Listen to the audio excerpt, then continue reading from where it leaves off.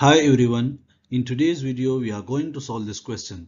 The question is sine to the power 4x divided by 2 plus cosine to the power 4x divided by 3 is equal to 1 or 5. But before starting the solution, like the video, and if you are new on my channel, please subscribe it. Let's begin to solve the question.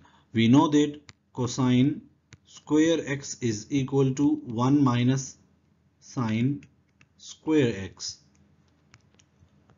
Take the square on both sides, we get this. The left hand side is equal to cosine to the power 4x is equal to 1 plus sine to the power 4x minus 2 sine square x. So we substitute this value in this question and we get sine to the power 4x divided by 2 plus 1 plus sine to the power 4x minus 2 sine square x divided by 3 is equal to 1 over 5. The LCM of 2, 3 and 5 is 30, so we multiply both sides by 30 and we get here 15 sine to the power 4x plus 10 into 1 plus sine to the power 4x minus 2 sine square x is equal to 6. Next, 15 sine to the power 4x plus 10 plus 10 sine to the power 4x minus 20 sine square x is equal to 6. Now 15 plus 10 is 25.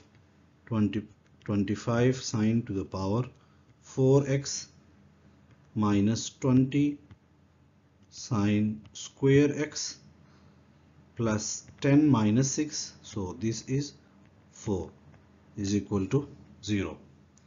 We can write this as 5 sine square x minus 2 whole square is equal to 0. If 5 sine square x minus 2 whole square is equal to 0, then we can write 5 sine square x minus 2 is equal to 0 and 5 sine square x is equal to 2 and sine square x is equal to 2 by 5. If sine square x is equal to 2 by 5, then we can write cos square x is equal to 1 minus 2 by 5 and cos square x is equal to 3 by 5. Sine square x is equal to 2 by 5 and cosine square x is equal to 3 by 5.